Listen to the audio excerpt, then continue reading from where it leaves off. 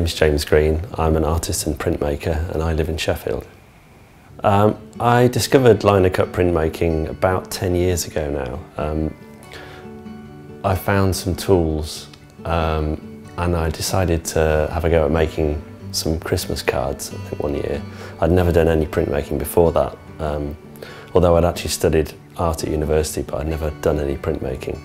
And as soon as I started using the lino, I was immediately addicted. I absolutely loved it, and basically for the last 10 years that's all I've been doing is making pictures.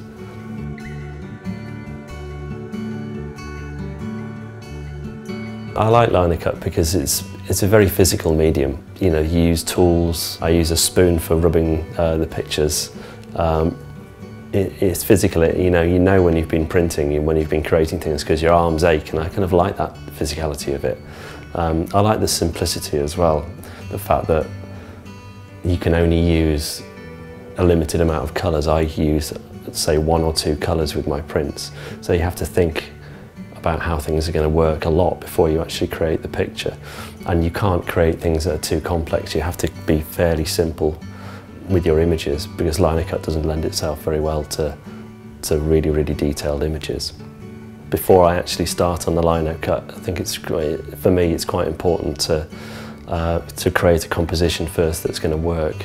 If I was doing a landscape, say, a Sheffield landscape, I would take some photographs, but I might move stuff around within the photograph before I actually started to make sure the composition worked right.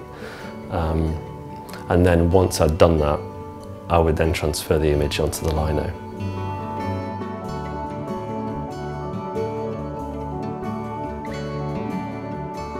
I work on a fairly small scale.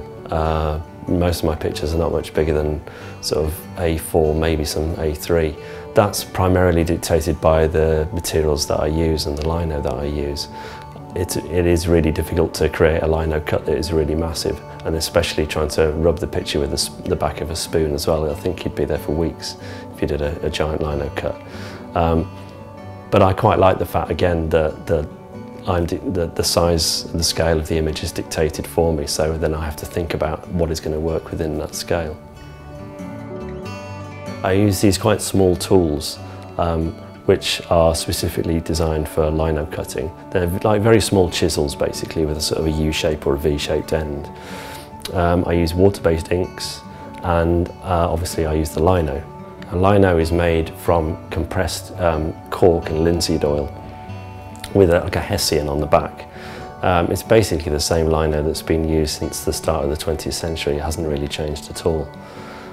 Well, the process of creating a lino print is fairly simple. First of all, I would transfer the image onto the lino from my sketches and my drawings, either using tracing paper or carbon paper.